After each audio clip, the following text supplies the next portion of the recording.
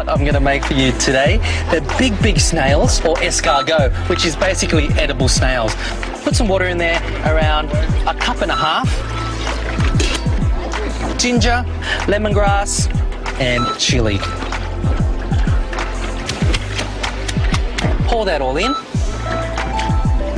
Oh, that's smelling great already. I'm also going to add in some lemon leaf. It looks like my water's boiling. All you need to do, throw these in there and cook them for just 5 minutes with the lid on. Lid on for 5 minutes. That's for my dipping sauce. More ginger here, julienned up. Put into my mortar. Some more lemongrass and some finely sliced lemon leaf and a bit more chili. Pound that up again, a bit finer than last time.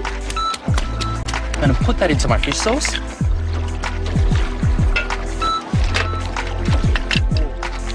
Put the toothpick in, twist the shell, and out she should come. Dip that into your sauce with your ginger, lemongrass, lemon leaf, and chili. That tastes fantastic. Hello there and welcome to this edition of Talk Vietnam. You've just seen a short extract from Nguyen's Vietnam. It's a culinary series on Vietnamese cuisine and it's on the Australian network SBS. Now Luc is the acclaimed owner and also chef at a Sydney restaurant called the Red Lantern. He has been returning to Vietnam almost in the past few years in order to basically travel throughout the country, embark on culinary adventures throughout the southern and more recently also the northern regions of Vietnam. And along the way he has prepared dishes in locations that represent the real Vietnam in all of its chaotic vibrancy. So we're lucky enough today to have him with us. And hello. Hi, thanks for having me. Thank you very much for joining us here today, Luc. Thank you. Can you tell us a little bit about how you started this series with SBS, Australian Network? Sure. I've had Red Lantern now for almost 9-10 years, and travelling to Vietnam was just the next step after that, was to go through Vietnam and look at all the regional dishes from south to north and learn more about the cuisine.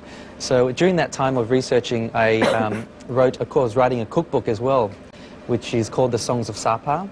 And it's about travel stories, culinary journey through the country, and learning of street food vendors and home cooks and going to certain restaurants. And when you're traveling Vietnam as a male and you're so passionate and loving about the food, you attract a lot of attention from the locals. And the incredible stories that I attained from that, and the colours and the vibrancy of it all, which I put into the book, it just made sense I wanted to create a show and a cooking series from these stories. Right. Yeah. Awesome. Tell us a little bit about how it started out. I mean, it has grown to be such a successful series on SBS and also amongst the Australian public. So tell us a little bit about the success of the show so far. Well, the show was, I wanted to be about, of course, the food and the cooking, but I wanted more than that. I wanted to create a show that showed Vietnam's beautiful landscape, Vietnam's amazing culture, and its loving, hospitable people. And to capture all that, I had to make it as authentic as possible. And to do that in Vietnam, food for me in Vietnam, the exciting part of it is street food. So all of the cooking is on the street, in the markets, all outdoors. And when the Australian viewers saw this, they were just like, wow, this is just like being there. I want to go. It's so exciting. It's not just a cooking show, but everything in one show. And Australians love that, you know, and now that the show is all over the world now, and people are coming to Vietnam, it's just made this show just incredibly fantastic to do.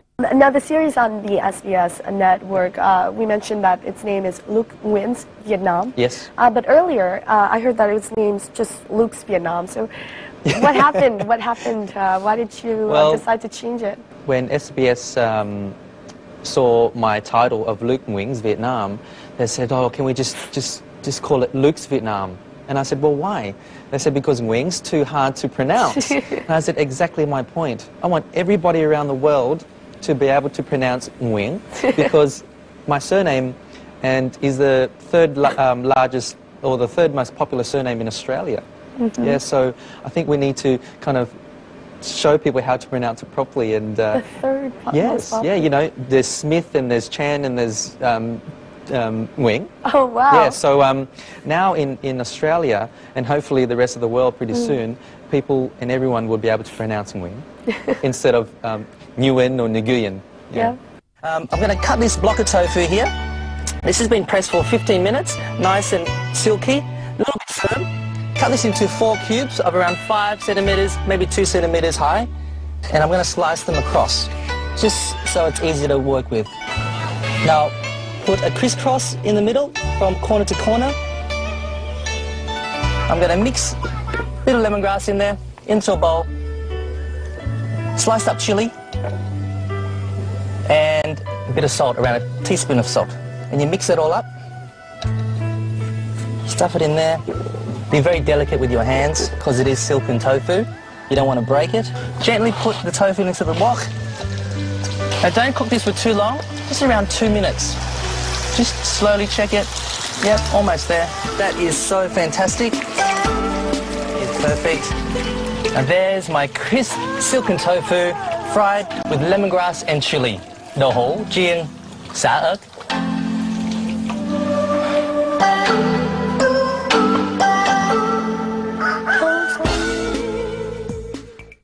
During this first season, from Phu Quoc Island up to Hoi An, Yes. is that right?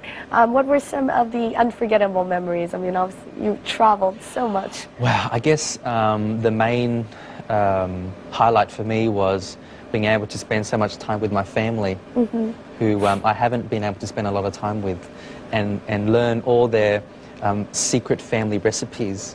You know, like I have a grandmother in District 1, I have some cousins and siblings up in Phan Thiet. And then when I went up to Nguyen, I met this, this wonderful lady who has a school for disabled children, teaching them art, embroidery.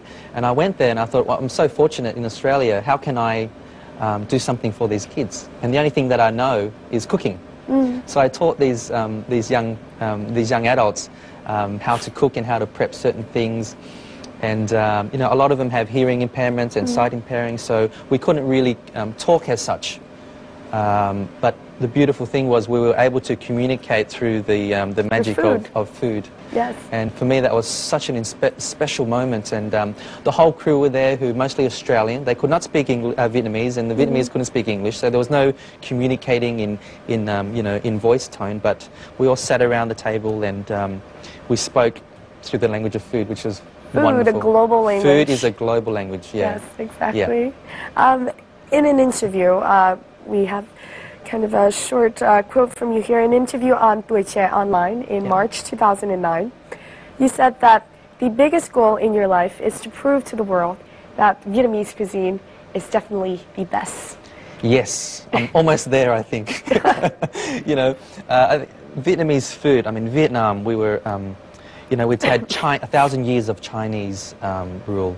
We've been colonized by the French for almost 100 years. We're surrounded by such fantastic culinary countries, Thailand, Laos, Cambodia. We've had Indian influence, we've had Japanese influence. So, and Vietnam has created this cuisine that's just so intricate and so so delicate and evolved that people don't realize, you know. And in Australia, Vietnamese cuisine is slowly getting really up there in all the best foods in the world. And Vietnamese food, telling people that it's, and showing people that it's fresh. A lot of herbs and vegetables that are used, yeah. Everything's rolled in lots of beautiful green colours. And a lot of things we eat is medicinal, so it's good for you, yeah. And the flavours are so subtle and so elegant and well balanced. And people around the world are really getting to realise that Vietnamese food is delicious and very good for you as well. Right, and thanks to such programs as yours, it's becoming more of a reality. Yes, and Vietnamese food is just not a quick, cheap meal. You know, we use fantastic fresh produce, the best produce that we can get. You know, think of your mother and your grandmother going to the market. It's Exactly. about finding the perfect vegetable or the perfect cut of meat or the perfect bunch of herbs for a dish. So it's such a wonderful cuisine. Now we talked about your series, your season 1 in the South. Now going to your season 2, which aired in early December, just aired. Yes, just aired in Australia, yeah. Okay, awesome. That was from Hue upward to all the way up Sapa, to Sapa, which is in the north, northernmost tip point. Tell us about this trip. What were some of the memories that stick to mind? It was a lot different for me personally because I don't have any family members up there at all. So it was like such a learning experience and discovery for me. And it was quite unique. And I think the most amazing parts of traveling to places like Mai Chau, Sapa and Bakar is like you've got all these, you know, the wonderful minority groups there, the ethnic minority groups, and they live on the land, they live off the land. So their ways of cooking was so simple, primitive, but so fantastic, you know. I would say, what's your most prized dish in the family? And he'll go, come on, so we'll chop down some bamboo from the yard. We'll go catch our fish from the local pond. We'll grab some lemongrass from the garden, some ginger and turmeric, and we'll grind it up, pluck a little coconut from the tree, we'll marinate it, stuff it into the bamboo and just put it on the fire. Now for me, that way of cooking is so beautiful. You know, Everything from the garden. And everything is from 5 or 10 meters away. And these villages don't have much, but they live off their land, you know. But the thing is, they don't need much at all. You know? Where I was brought up in Australia, we have so much, but we still find things to complain about. But these people live a simple, beautiful life, and they're so happy. And when they smile, it's such a wonderful, real, happy, genuine, you know, happiness. Which particular location was that? Mai Chau was one, Mai Chau, and up in the villages of Sapa as well, which is very special. So, and the landscape there, it's gorgeous, right? Absolutely gorgeous. And you know, for me to learn more about the ethnic minority cultures, wonderful, very, very special.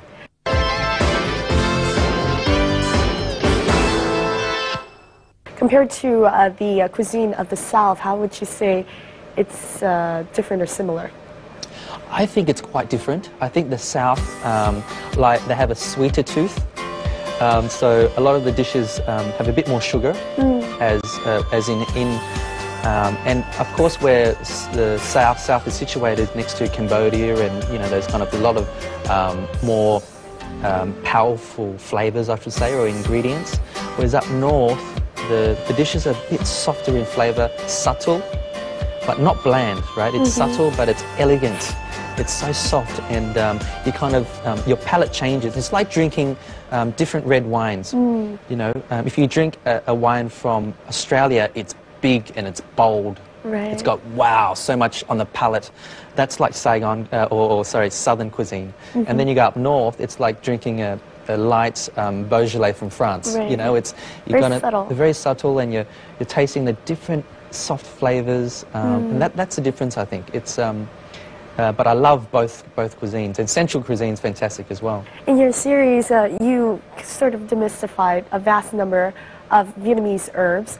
Can you talk a little bit about Vietnamese herbs? I mean, there are so many types, and it seems like a fascinating subject. Yes, absolutely, and I think Vietnamese herbs is the essential ingredients that make Vietnamese cuisine what it is. You know, each dish has a different herb that goes with it. You know, and I do a lot of classes in Australia, in Sydney, showing Australians what these different herbs are. My favourites being ngọ you know, ngọ gai.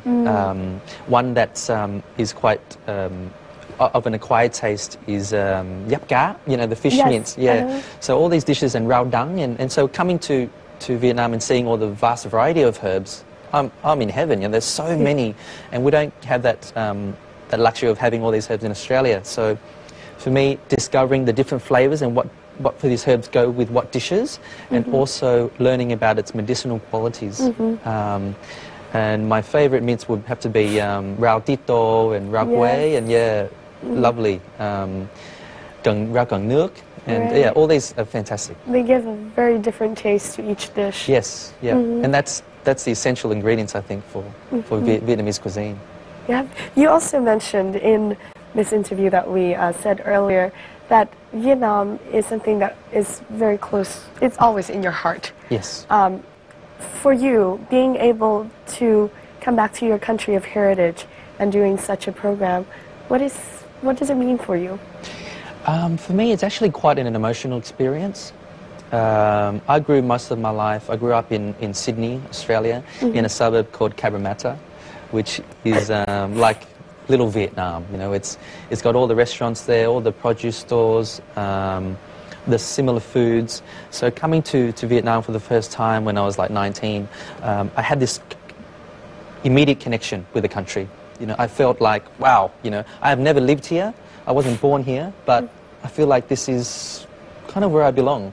And so everything was familiar to me, and for me to spend more time here and learn more about the food and more about my culture as well is something I really want to continue doing. Yeah. And talking about your roots in Vietnam, we'll take a look at a short clip. We'll take a look at how Luc has come back to the country this time. Every time he comes back, he visits his grandma's home here in District 1 in Ho Chi Minh City. So we'll take a look at some footages of that visit. Because I was not born here, growing up in Australia, I miss having that connection of having the extended family. But I never had that love of grandparents or great-grandparents. So coming here and spending time with her, it's a different kind of love. It stirs different types of emotion. So it's something, when I come back, it's something I never had as a child. So when I come here, I feel like a child again.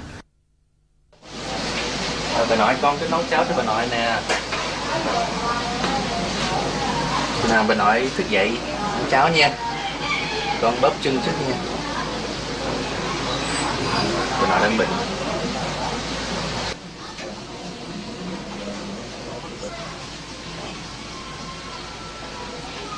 I love coming back to my parents and my grandmother's area here because it shows me the real Vietnam.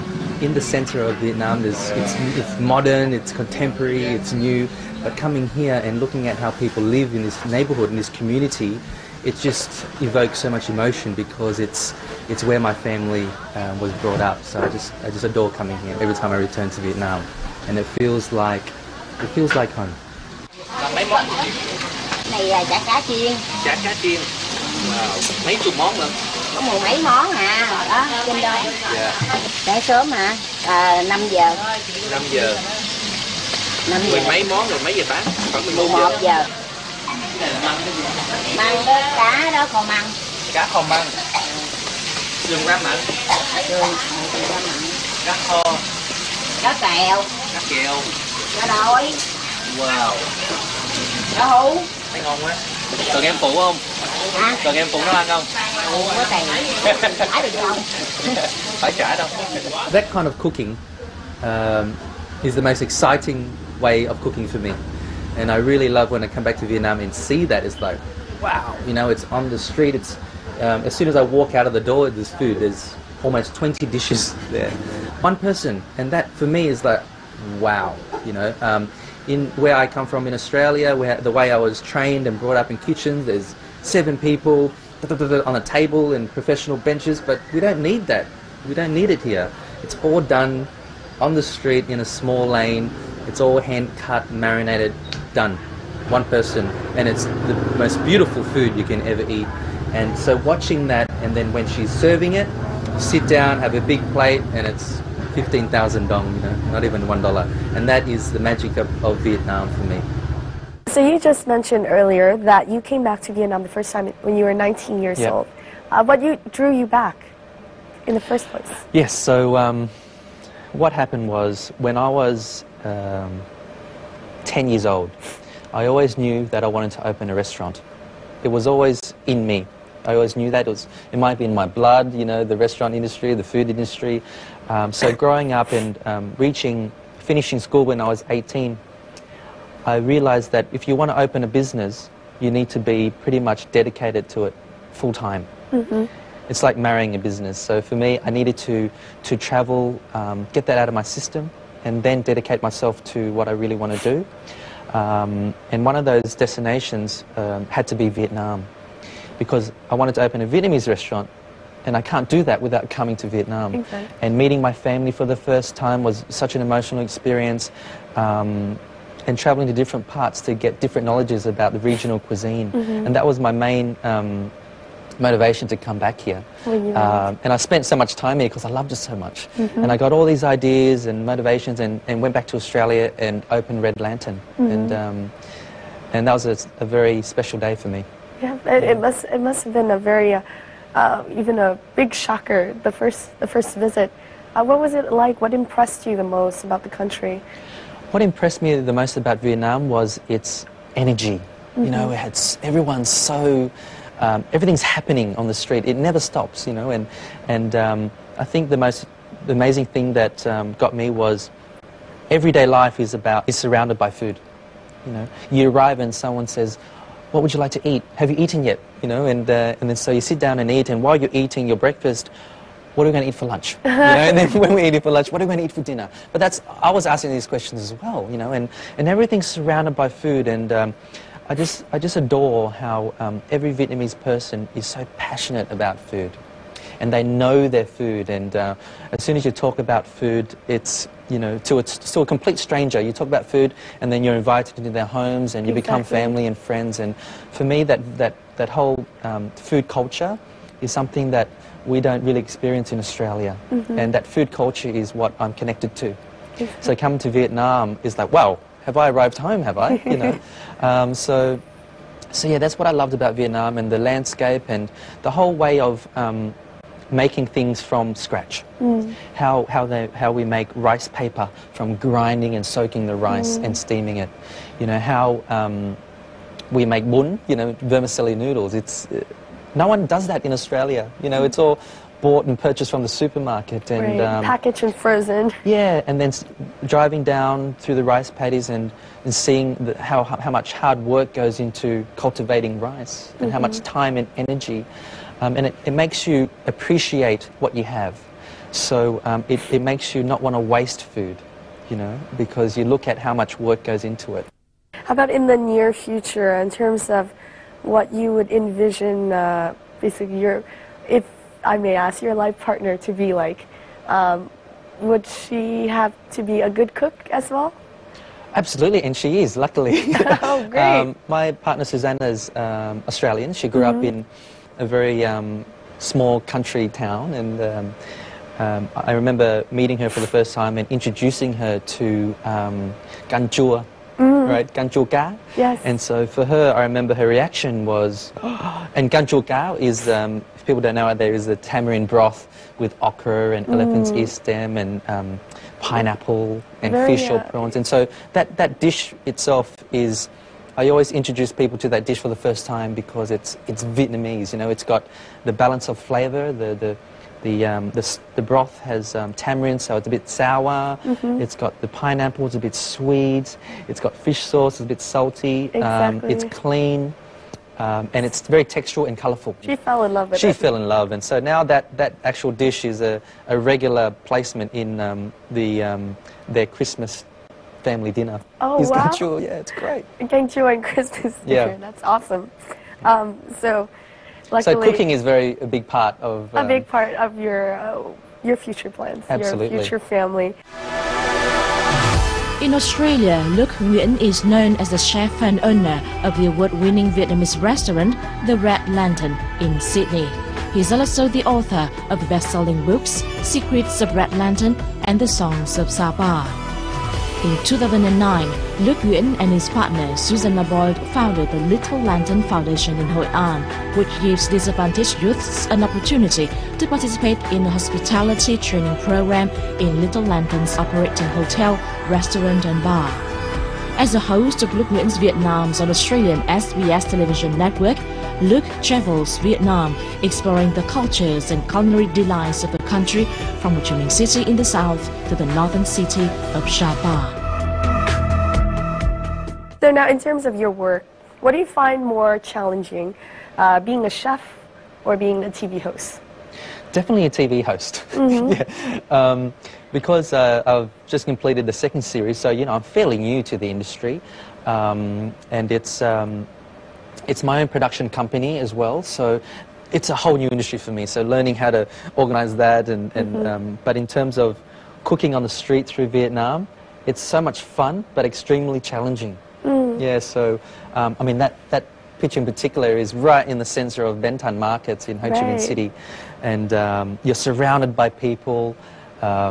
There's so much happening, and all the locals are telling you what you're doing wrong and how you do it. And it's exciting, but it's like, oh my God, it's so overwhelming. So for me, it's such a huge challenge, and I look forward to each challenge every time. It seems that your family has been a big part in nurturing your love for cuisine. Was it something that ran in the family, or how did you start to get into cooking in the first place? Yeah, well, my mother and father had a Vietnamese restaurant when we were very young. So we've always been surrounded with food, good food, and the restaurant industry. So as soon as I could walk, I was working, you know, and before school we would work in the restaurant. After school we would work in the restaurant. It was work, a lot of work, but luckily I enjoyed working in this field.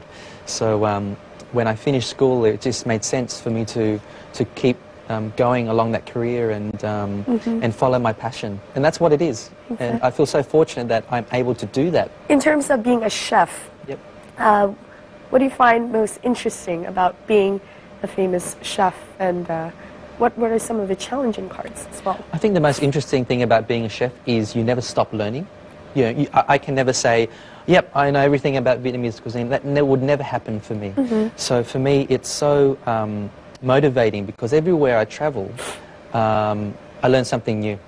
And be it in a busy, bustling city, like Ho Chi Minh or Hanoi, I'm learning something all the time. But going to the small villages as well, you're learning so much, you know, in old cooking techniques and cooking methods.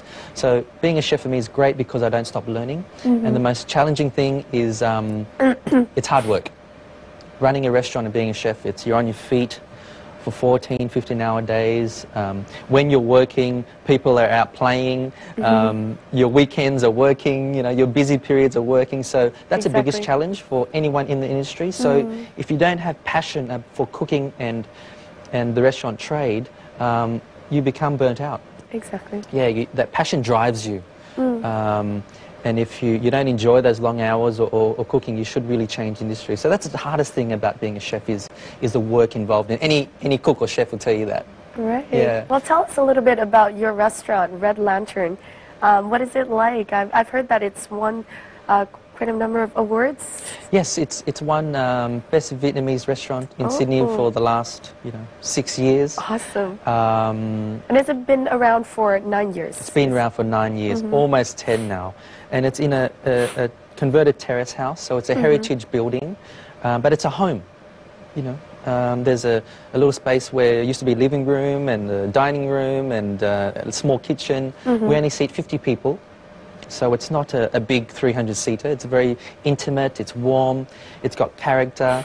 It's like my home. So when you come in, you instantly feel, wow, you know, you feel relaxed, and the service is very family-orientated. You know, we really care, and you can really see, and the ambience in there is very warm, because we love showing you our cuisine, and it's a dining experience. Yeah, so you would sit there for hours with matching wines from all over Australia, and education on the culture of where that dish came from. Right. So it's a very unique dining experience. Tell us about some of your customers. Who are they, and what are their kind of reception towards your food? Our customers are big foodies. You know, they understand that we need to eat well. They understand that they understand organic produce, sustainable produce. A lot of our guests are very local around the area, so every time they come in, it's like inviting a family member and a close friend back in. And they want to try different cuisines, you know, they want to travel through the menu. And we can offer that. And so, and we always offer them different dishes as well, so they can have different dishes from different regions of Vietnam. And they're so excited about what we serve. It's great. The Songs of Sapa is a vibrant, visually essay of Luke's journey, the stories and recipes from each region, with stunning photographs bursting with color and texture, capturing the beauty of Vietnam, her people, and their deep connection to food.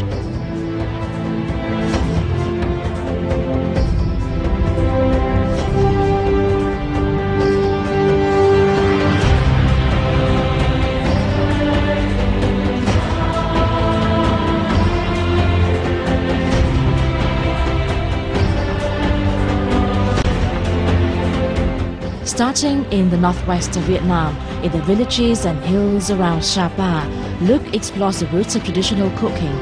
Moving south, he travels to the capital, Hanoi, renowned for its French Vietnamese cuisine. He explores the imperial cooking of Huế, discovers the famed cao lầu noodles in Hội An, and tastes a host of simple seafood dishes in coastal Nha Trang and Nguyen. His journey culminating in Ho Chi Minh City, where he's reunited with his family. The book has won various awards, including the 2010 Australian Publishers Awards for the Best Book Design and the Australian Food Media Awards 2010 for the Best Cookery Book by a Chef or Restaurant. Why did you name it The Songs of Sapa? The book has...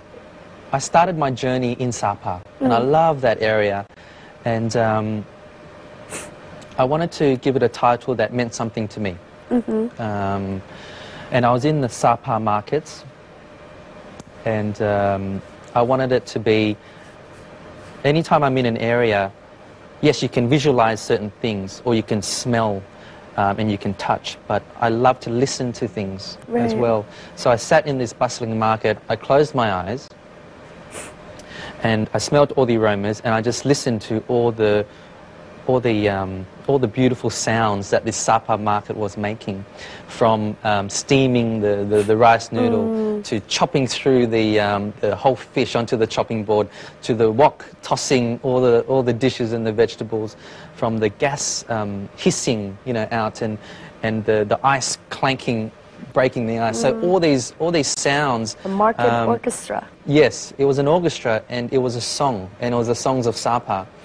And when I opened my eyes, I was like, oh, wow, that was incredible. And so I just quickly wrote that down, because I just loved that experience of listening to the songs of Sapa. And it was such a memorable moment, and it was just a perfect title for the book. Exactly. In terms of in Australia, have you been able to travel throughout Australia? What do you think of the kind of the general reception of the Australian public towards Vietnamese cuisine? 10 years ago, it was very different to now.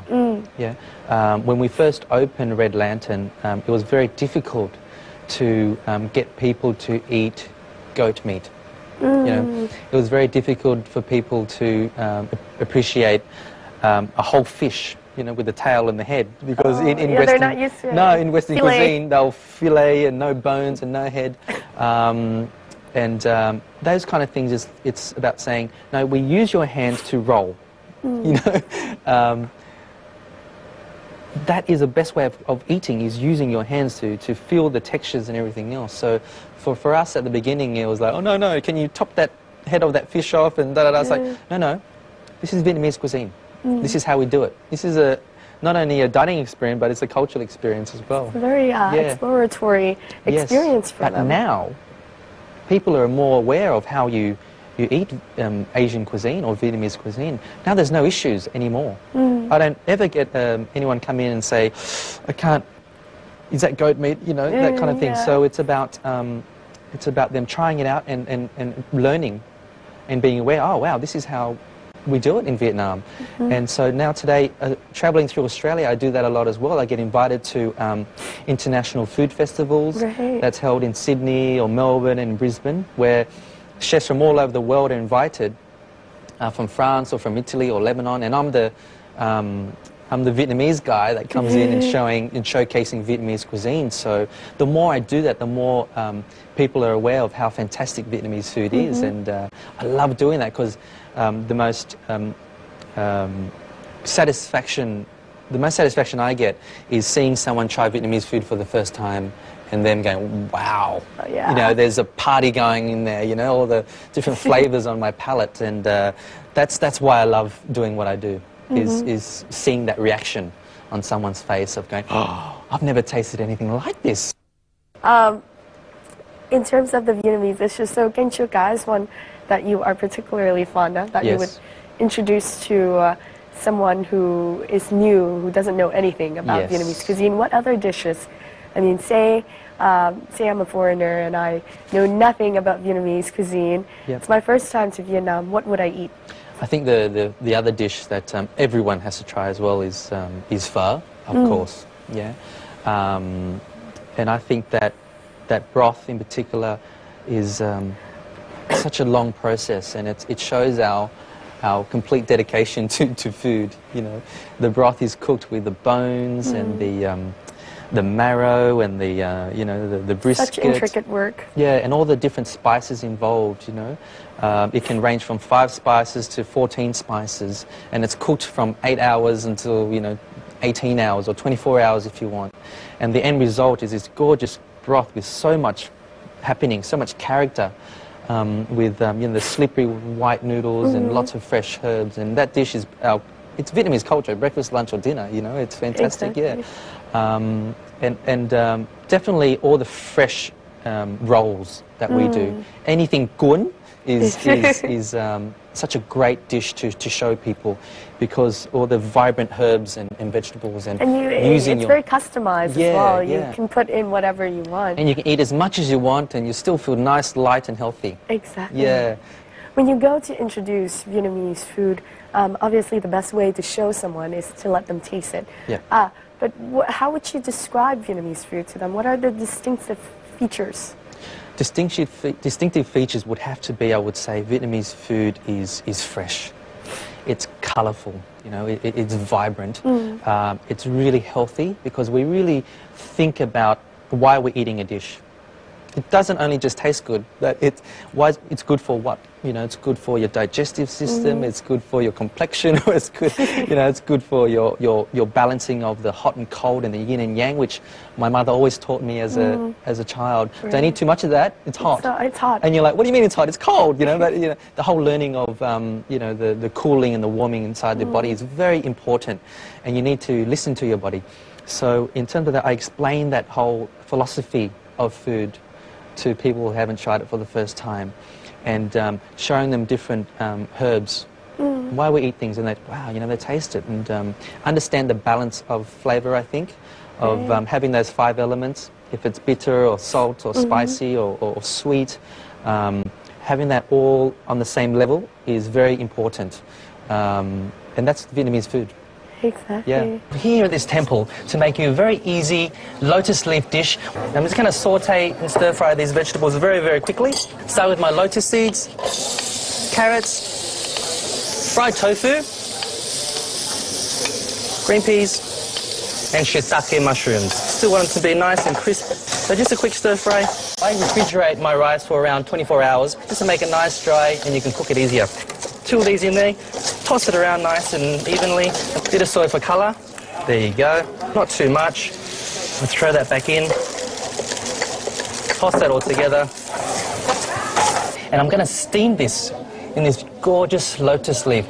So you transfer the rice into your bowl of lotus leaf, and we're going to fold this 6 times. 5 and 6.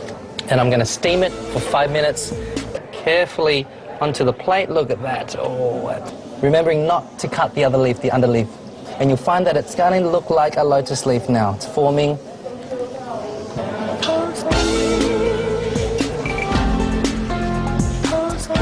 And there you have it, vegetarian rice steamed in lotus leaf. Cơm chai gói lá sen. So it seems that each time you come back to Vietnam, it's like you're really immersing yourself into a culture of food that basically connects you with other people, and basically connects you with also with the origins of the food, which makes the food much better.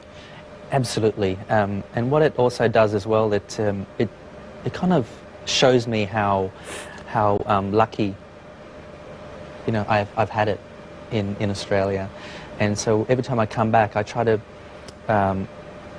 do something to improve things in Vietnam. And so, you know, if it's, I've recently set up a foundation called the Little Lantern Foundation, and basically we raise money in Australia to implement training in Vietnam for disadvantaged youths. So I'm working with a group at the moment in central Vietnam called REACH, and it's a vocational school for these children, these kids from 16. For hospitality training, Hospitality, right? yes. So there's front of house, so F&B training. There's hotel operations. We're going to implement commercial cookery as well. English and skills training. So for me, that's my biggest passion at the moment, is to spend more time in Vietnam and work with REACH to do this for the kids who need it here. Yeah, Great, which is really, really important for me. It's great. You're not only coming to learn about the culture, the food, and bringing it to the international public, but also coming back here and giving back as well. Yes, and that's really important. And you know, Vietnam tourism is a huge industry. People love coming here, so we need to be able to give some great service in Vietnam. You know, great, fantastic hotels and restaurants. Let's give them something to remember. You know, so we're working towards that in the next year or so, and making that program progress further. Do you plan to kind of open up or spread that model out to other regions of Vietnam? Yeah, absolutely. And you know, why I'm working with this great organisation called REACH. It's a local organisation, and they graduate 1,000 kids a year, and they put them through this training program, and every 80% of these kids that finish this program gets a job in a restaurant or hotel. It's fantastic, and they teach. It's a great model, and they there's graphic design. You know, there's English, there's skills, vocational training, and for me, I want to help progress that program and bring trainers from Australia and teach cooking and hygiene, and that would in turn give our Vietnam tourism industry a great boost of service. And so this program we want to implement soon in Ho Chi Minh City by 2011. It's already in Da Nang, it's already in Hue and Hanoi, and we're just going to keep growing and keep growing. And 1,000 students a year getting great jobs.